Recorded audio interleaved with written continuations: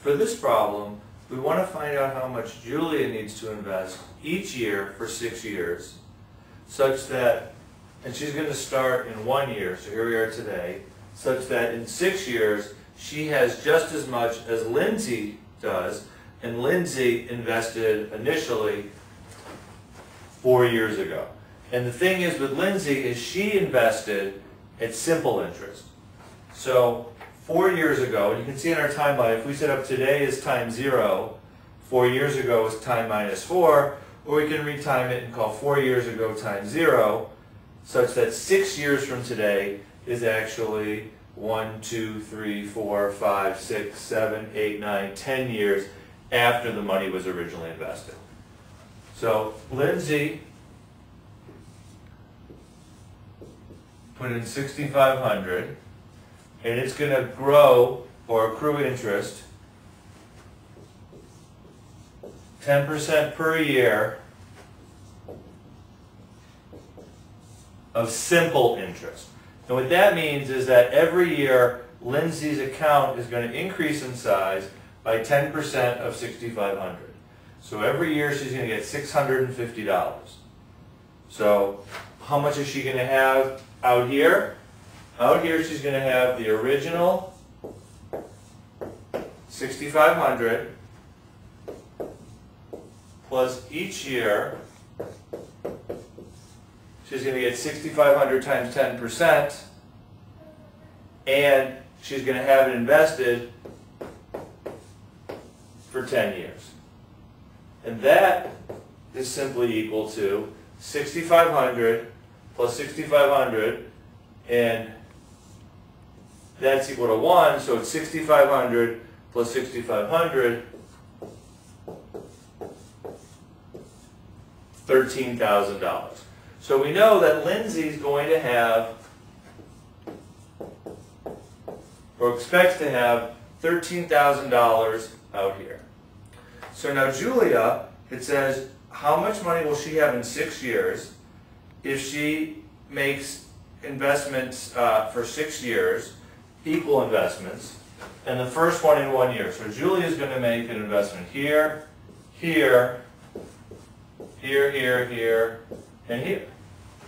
And since here we are today, we can say, aha, the amount of money that she'll have here is the future value of an annuity. Why? Because here we are, first payment in 1 year, second in 2, third in 3, fourth in 4, fifth in 5 years, sixth in 6 years, and then as soon as that payment is made, we want to say how much is in her account. And we want that to be equal to $13,000. And so here, because we're dealing with an annuity, because we're here and the first payment is 1 period later, we want the calculator to be in end mode.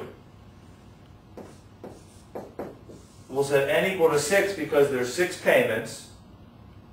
It tells us we want to get what the value is going to be in 6 years, and we're going to set payments we're going to be looking for.